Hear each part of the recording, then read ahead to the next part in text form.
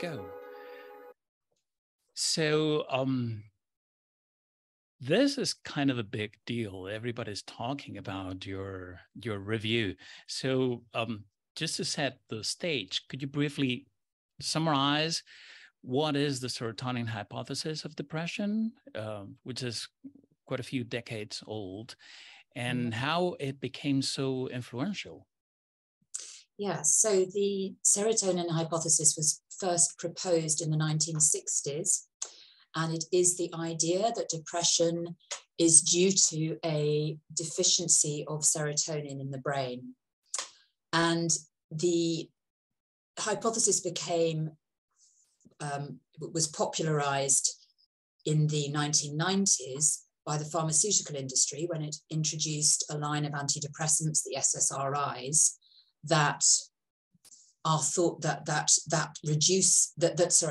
increase serotonin levels and were therefore thought to work by rectifying the underlying serotonin imbalance that was proposed by the serotonin theory of depression. So the SSRIs were developed on the basis of the serotonin theory of depression, and they were believed to work in the way that the serotonin theory predicted.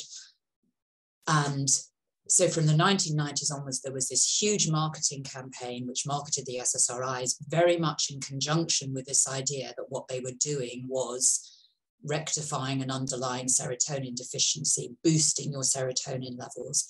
There were lots of advertisements, direct-to-consumer advertisements in the United States, putting across that message, and there were online websites run by the pharmaceutical industry that also put that message across, that were available to everyone, in different countries. And so people came to hear and came to believe that depression was caused by low serotonin, and that this could be put right by that this problem, that this brain abnormality could be corrected by an antidepressant.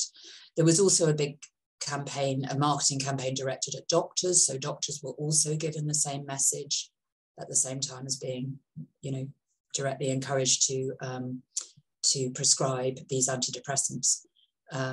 This is what most people know as the chemical imbalance theory. Yes, most exactly. people refer to it as a chemical imbalance in the brain. Yes. And it was referred to as a chemical imbalance in a lot of the marketing in the 1990s. So, but it seems that there were already doubts about the validity of this hypothesis ever since it started, and there has been previous studies and previous reviews checking the validity of this hypothesis and the efficacy of SSRIs, of the antidepressants that were marketed as a solution to depression based on this theory. So what makes your analysis different and relevant in this case? So people have been suggesting, at least since 2005, probably a bit earlier than that actually the research on serotonin wasn't consistent and didn't convincingly support the serotonin hypothesis. So for a long time, there's been that suggestion out there. And when that suggestion was made by a couple of American researchers in 2005, some psychiatrists responded by saying, we don't really believe it anyway. Yeah, we don't think it's just a simple chemical imbalance. But the message still carried on being promoted to the general public. We've had a couple of doctors on British prime time on the BBC, one was on the BBC, one was on ITV, telling the public that depression is due to a chemical imbalance in the last few months, one in the last couple of weeks. So the message still continued to be put out to the public. Now, the reason that I wanted to do this research was that there was no paper before ours that really collected together all the research. So people were sort of aware that maybe the studies weren't consistent, but no one had really got all the different strands of research on serotonin together and really looked at whether the studies were positive or negative or inconsistent or what they were saying. So that's what's new about our study. We got together all the all the different overviews and meta-analyses from all the main areas of serotonin research in order to be able to make a pronouncement on the current state of the evidence for links between serotonin and depression. So for most people are not familiar with the terminology. So an umbrella analysis is basically a meta-analysis of meta-analysis. Am I right? Yes. So we did an umbrella review, and you're right, it's a meta-analysis of meta-analyses, but we did sort of 6 umbrella reviews because we actually looked at 6 of the major areas of research in serotonin and did a systematic review of all the meta-analyses in those different areas. Yes. What's the total number of cases that some of the evidence for all the reviews that you took into account for your meta-analysis? So we included 17 studies altogether, and the genetic studies were very large. They were using genetic data bank studies. We looked at studies of the serotonin transporter gene, which has been suggested to be associated with depression. So those studies involved tens of thousands of people. The largest one was over 100,000. The non-genetic studies involved a total of around about 6,000, or it might be 7,000 people. I can pop upstairs and check in a minute. Sorry, my paperwork's upstairs. No, it's fine because it's not a small number of cases. It's a lot of evidence that's accumulated. Also, like you said, you took a look at to some examples that were particularly useful in disproving this serotonin hypothesis. One of them was the genetic studies, and the other one was the tryptophan depletion studies. So can you go a little bit more into detail about what were these cases that ultimately gave you a counter example to the evidence that was presented as part of the serotonin hypothesis? Yeah, so the tryptophan depletion studies are experiments that have been conducted for the last 30 years, which give people a special amino acid drink, which is meant to lower levels of serotonin. I should just qualify that by saying that it probably lowers levels of serotonin, but it may do some other things. So people are not totally certain, whether this is a pure measure of lowering serotonin. Anyway, that's the idea, that's the theory. And this drink is given to volunteers who are not depressed, and then their mood is measured afterwards, a few hours afterwards, when serotonin is meant to be at its lowest levels. So the idea was that that this method it's called tryptophan depletion, this method of lowering serotonin, would induce depression in people who didn't have it. But those studies don't show that. The studies with volunteers show that there's no effect on mood. There's no lowering of mood. There was the last meta-analysis was done in 2007, and there was a small effect in people who had a family history, a very small sample of people who had a family history of depression. But overall, there was no effect in volunteers. And then we looked, because that meta-analysis was done so long ago, we looked at the last 10 trials that had been published on this in December 2020 when we did the searches, and none of those showed any effect in volunteers either.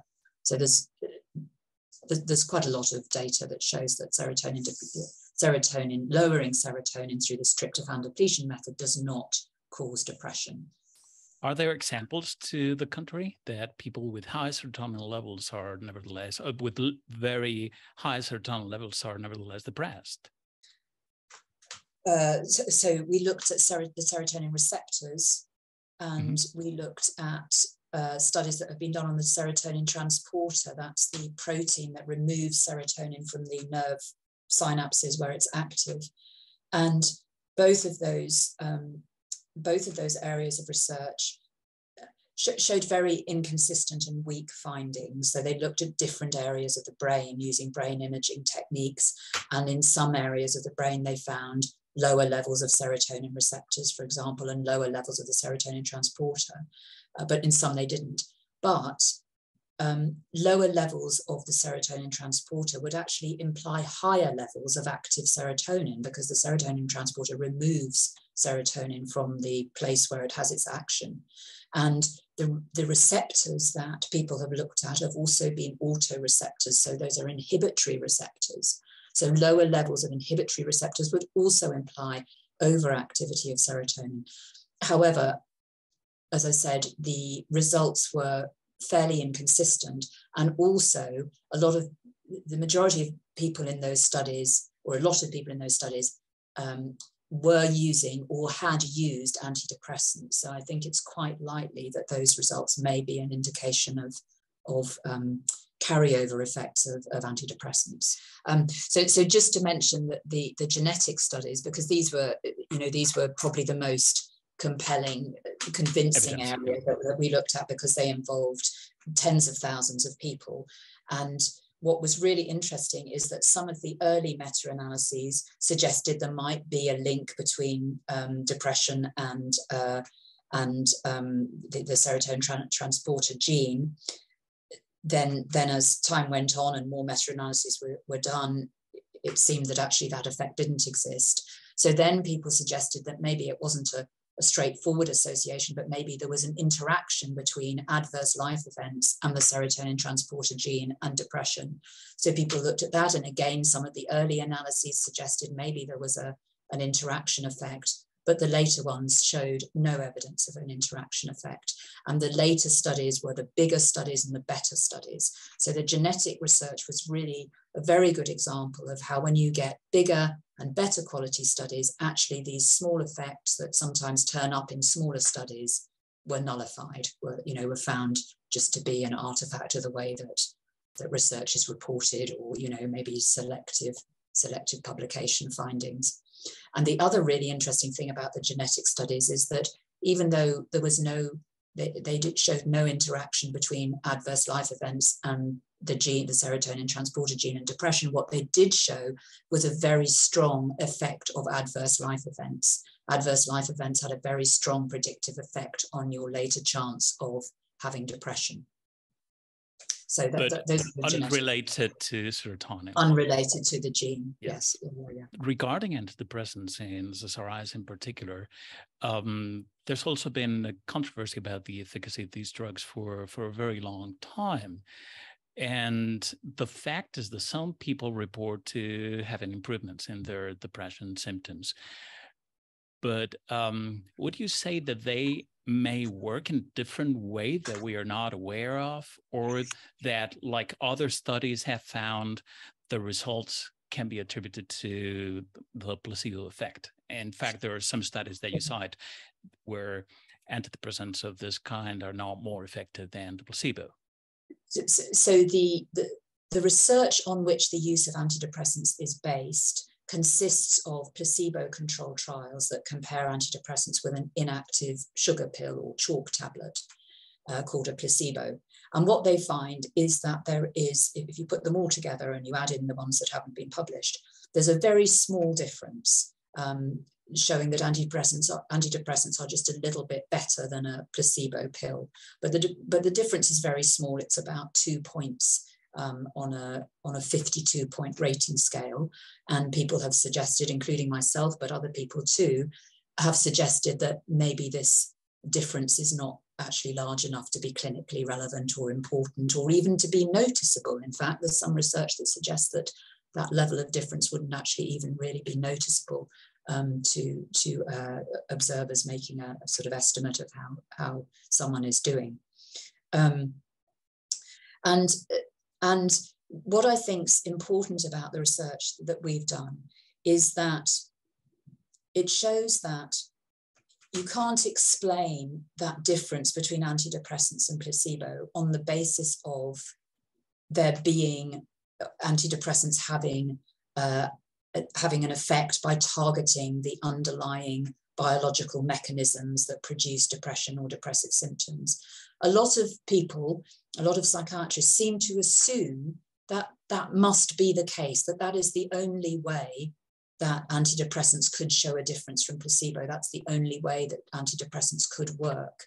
But that's not true. There are other ways that they could work, that they could have effects. One way is that they probably have an active placebo effect, an amplified placebo effect. So people in these randomized trials can often tell whether they're taking the active drug or the placebo. And we know that people's people's perceptions of what they're taking can influence their outcome, because people are hopeful about the effects of taking an active substance. So the difference might be explained by amplified placebo effects. It also may be explained by the fact that antidepressants are active drugs. They do produce, we don't have evidence that they are rectifying an underlying chemical imbalance, but we do know that they change brain chemistry in some way, in various ways. And they have mental and behavioral effects as a consequence of changing normal brain chemistry. And one of the mental effects they seem to have that's often reported is an emotional numbing effect.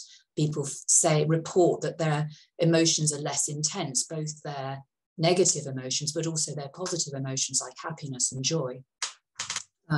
So that's the other way that antidepressants may be producing this slight difference from placebo that we see when we do placebo-controlled trials. But the important point is that if antidepressants are working through amplified placebo effects or through emotional numbing, and they're doing that because they change the normal state of the brain, that's a very different state of affairs than if they are working by correcting some underlying abnormality.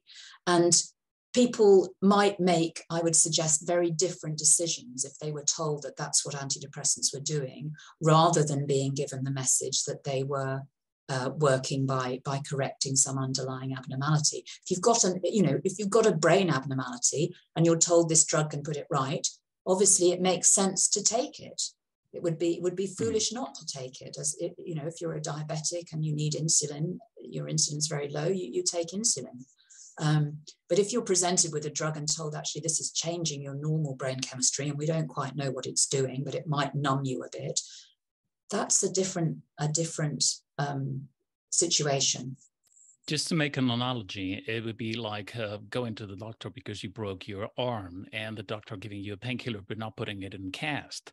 So basically, it would be an example of a drug that only affects even slightly the symptoms of the condition, but not the cause of the condition itself.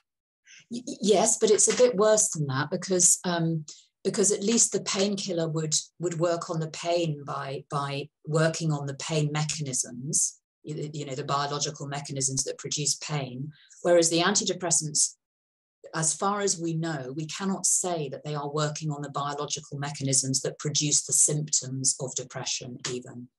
So, I think it's even worse than the painkiller situation, although obviously you don't just want painkillers if you've broken your arm. Yeah, but you also want the cast and you want your arm to get healed as soon as possible. So these drugs, antidepressants and SSRIs, which are the most popular, are driving huge revenues for pharmaceutical companies. And there seems to be quite a few studies where there are clear conflicts of interest because they have been funded by these companies. How did you proceed when you encounter those studies for your review?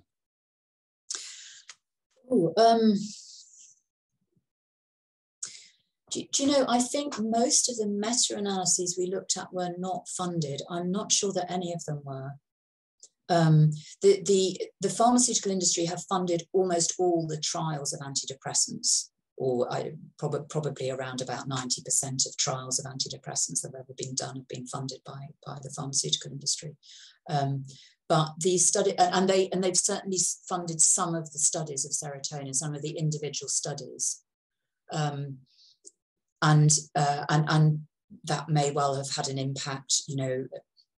There are all these problems of selective reporting and selective publication that are probably much worse among pharmaceutical company produced research, pharmaceutical research. But the meta-analyses themselves weren't done by the pharmaceutical industry. I mean, it's very interesting how, I would say, how, you know, this came from the pharmaceutical industry, but it sort of generalized.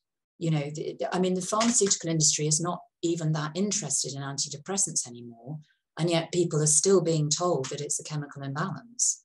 And it's just become a cultural idea, hasn't it? A cultural belief that depression is a chemical imbalance. It all stems from that marketing in the 1990s, but it just developed a life of its own, this idea. And a lot of the research was not done by pharmaceutical companies, although it may well have been done by people who had connections with them, had links with them. But the point is that all this pharmaceutical marketing and interest stimulated interest in the rest of the research community, which then started doing lots of research to try and look for serotonin abnormalities.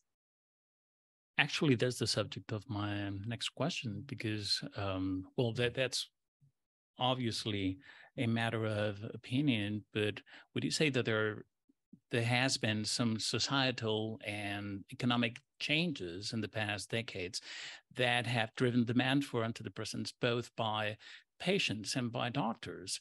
For instance, the fact that people usually demand a drug to treat their conditions instead of other interventions that are non-pharmaceutical, like psychotherapy. They want to take a pill and get cured.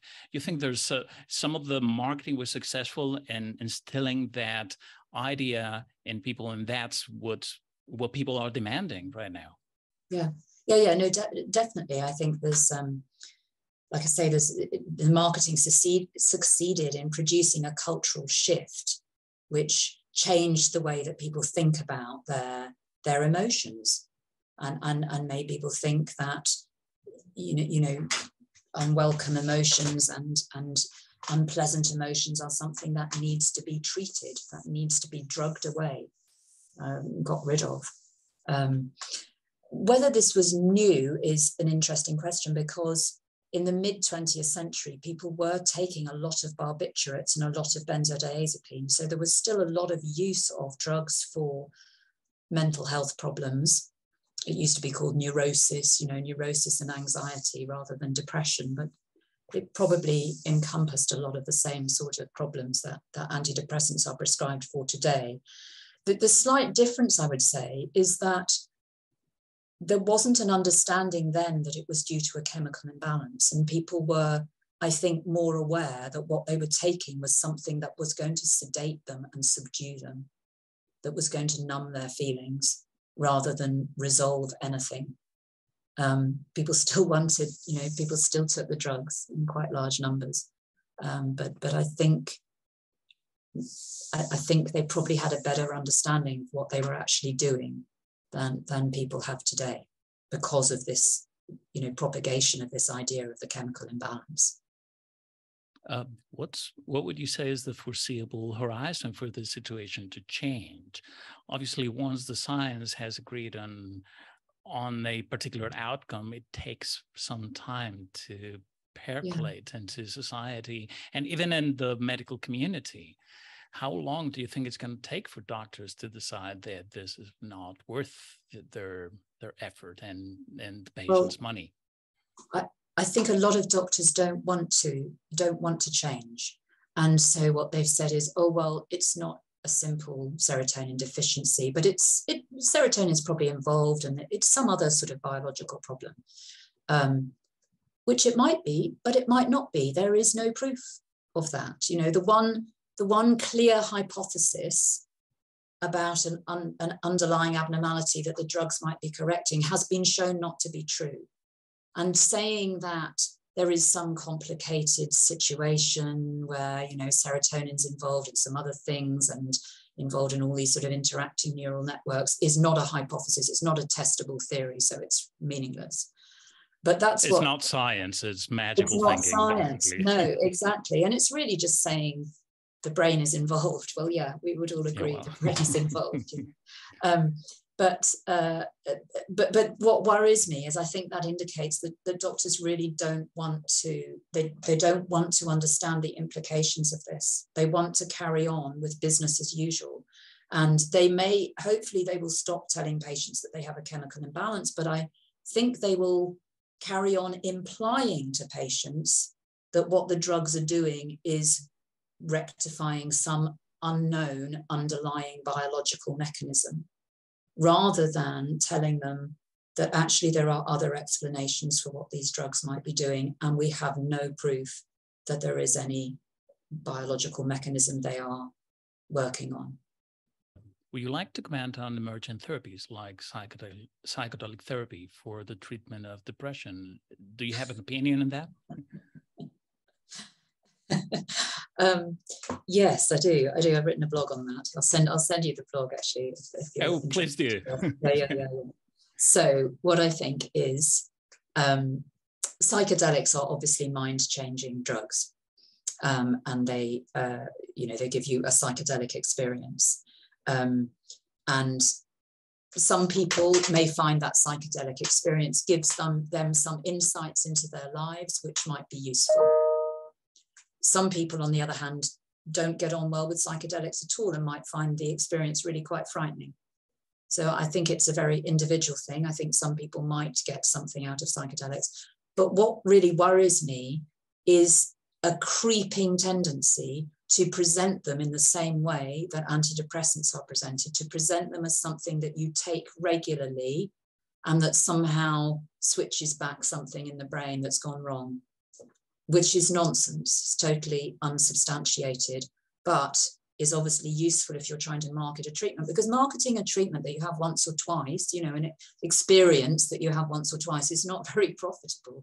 So, all these companies that are pushing psychedelics really want people to be coming back for them on an ongoing basis, like you take antidepressants every day, maybe not every day, but like all the ketamine clinics in the United States, you have them, you have it once a week or once a month, but there are lots of people just having this ketamine on a long-term basis now.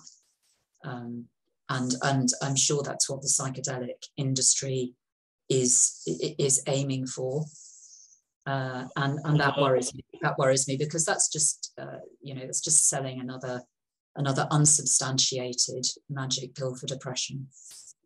Although that's not the direction that the research started, because no, it's not. Trials are just a single session, a single dose, yes. and symptoms improve from there.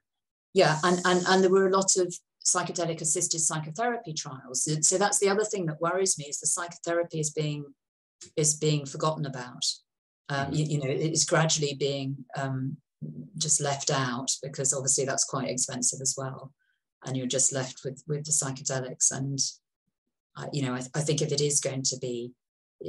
a psychedelic experience is going to be helpful and not going to be frightening as well and negative, then you do need someone to help you process it. Yeah, you need the therapy to go along with it, otherwise it's not.